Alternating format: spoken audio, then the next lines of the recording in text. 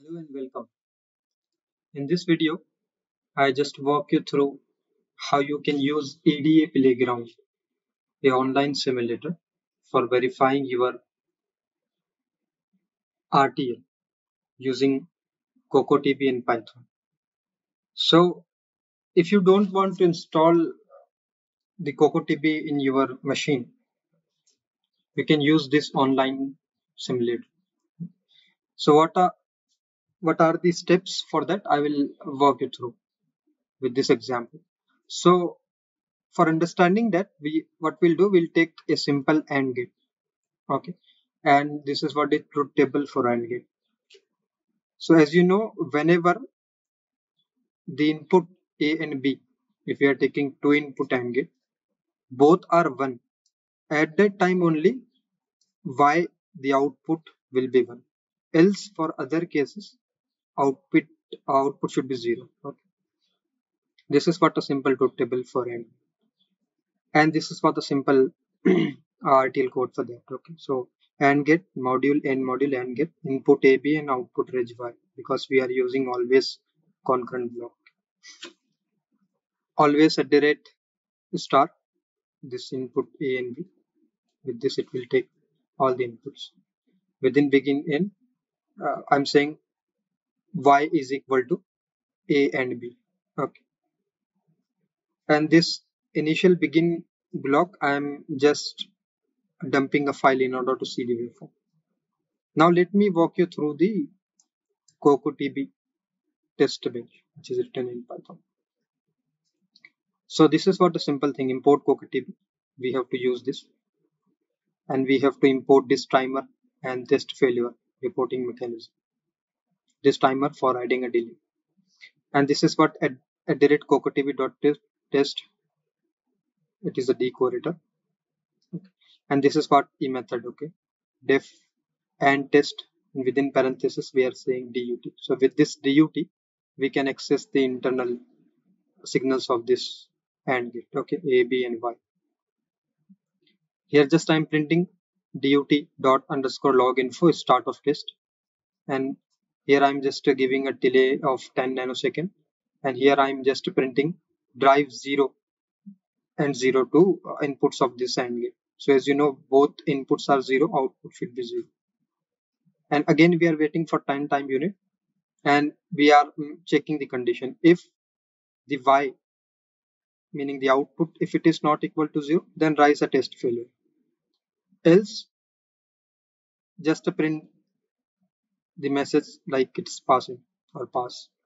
And in order to check what is the value of that Y, whenever A and B both are 0, we are just printing the value of Y, dut Y here. Okay, with this print string. Similarly for all condition, for 0 1 condition, we know it should give 0. Okay, same the things, just I'm changing, driving the different values here: 0 0 0 1, then 1 0 and 1 1. You can check the same, the things are same, just we are printing the values here. Okay, we are driving and we are printing the value of output,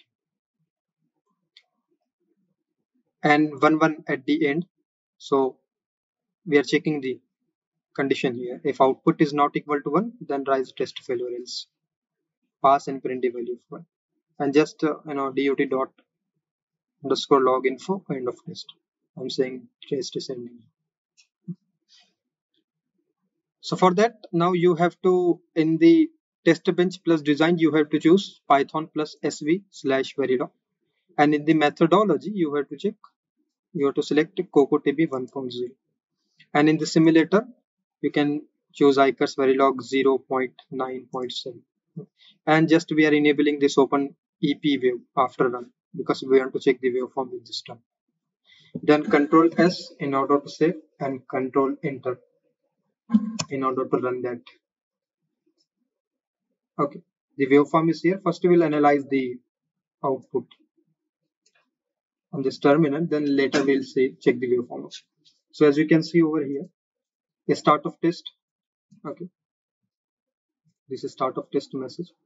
Then we are waiting 10 nanosecond, and we are driving 0 0 to input of that AND gate. Okay, driving input to AND gate, and we are waiting for again 10 time unit, 10 time nanosecond, and we are checking the condition. If y is not equal to 0, then raise test failure, raise the test failure, else print the value of y and pass.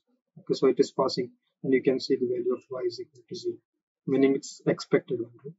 In the second case, 0 1, similarly, if it is not 0, then raise test failure, else print the value of y and print a message pass. Okay, so driving 0 1, it is passing and it's printing the value 0, which is expected. Okay. In the third case,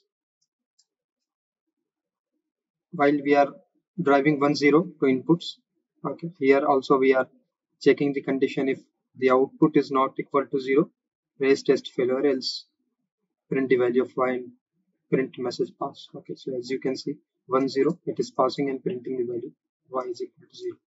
In the fourth case, okay, when the both inputs are 1 1, so we are expecting that output should be 1 here. So we are waiting 10 nanosecond here, and we are checking. If the output is not equal to 1, then raise test failure, else say pass and print the value of y. So as you can see over here, while we are driving a and b 1 1 to input of an AND gate, and it's passing and it's printing the value of y is equal to, and just we are saying end of test here. We are just saying that dut dot underscore log info end of test. And if you just check the waveform, you also can observe here at 10 time unit both are 0 0, output 0. Here at 20 0 1, output 0. At 30 1 0, output is 0.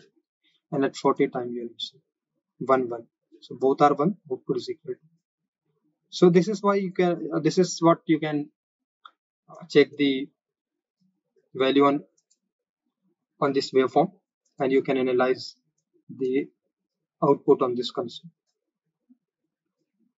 With this, I hope you have understood how you can run a Cocotb example of your RTL in EDA Playground. And also, I hope you enjoyed this video. So thanks for watching. Thank you.